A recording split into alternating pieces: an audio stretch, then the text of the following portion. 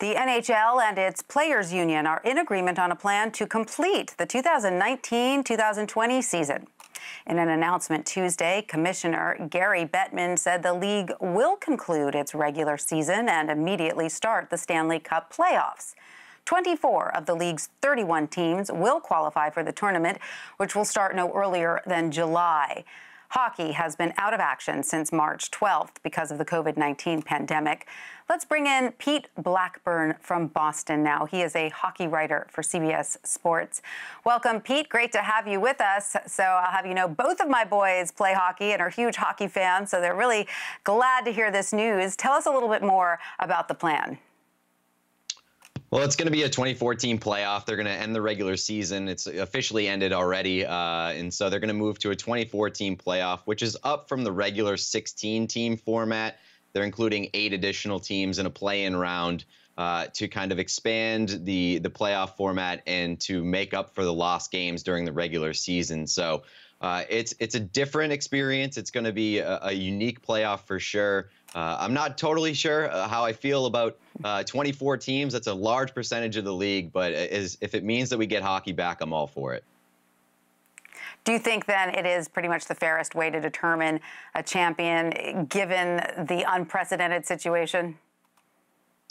Well, I think there's always going to be an unpredictability factor, especially with the break between action is going to be at least 2-3 months between meaningful games. So there's an unpredictability factor there.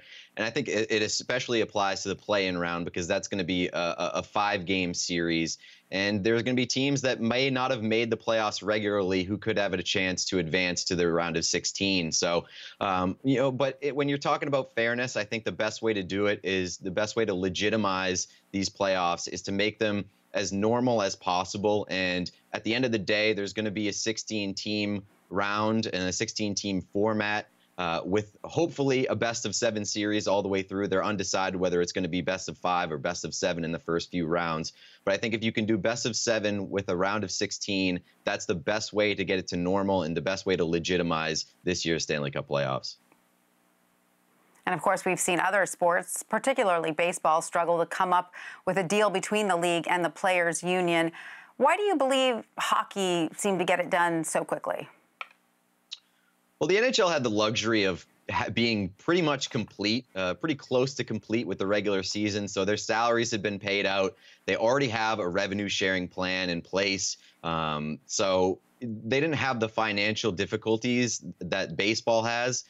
They also had the luxury of the players and owners being on the same page. You know, the players prefer the 24-team format because it expanded the number of players that'll have a chance to compete for the Stanley Cup. And those players wanted that. The players that were on the playoff bubble, they didn't want to be, given an unfortunate end to the season based on an early regular season end. So that expanded. And you look at the owners wanted that too because it gives them a chance to get additional revenue and to satisfy their TV deals with those additional 8 teams in the play-in round. So it ended up working out pretty well in terms of both sides being in harmony.